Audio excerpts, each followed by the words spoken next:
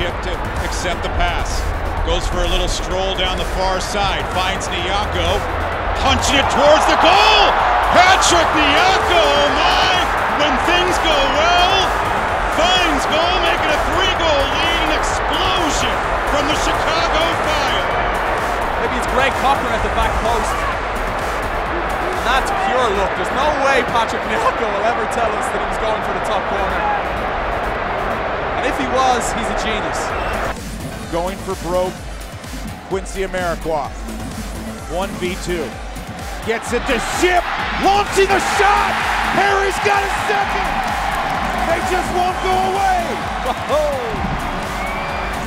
Resilient play once more from Quincy Amarikwa. Once again, carving out that opportunity out of absolutely nothing. Wonderful pass inside, and boom! Harry Shipp with a rocket into the top corner.